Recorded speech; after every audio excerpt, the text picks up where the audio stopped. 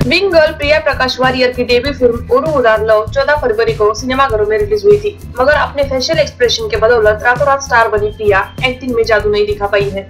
एक साल तक फिल्म को लेकर जबरदस्त माहौल बना, लेकिन रिलीज के बाद फिल्म दर्शकों की उम्मीद पर खरी नहीं उतरी। मूवी के क्लाइमैक्स से खूब ही आलोचना हुई है। लोगों ने सोशल मीडिया पर नेगेटिव कमेंट्स लिखे हैं, जिसे देखते हुए मेकर्स ने बड़ा फैसला लिया है।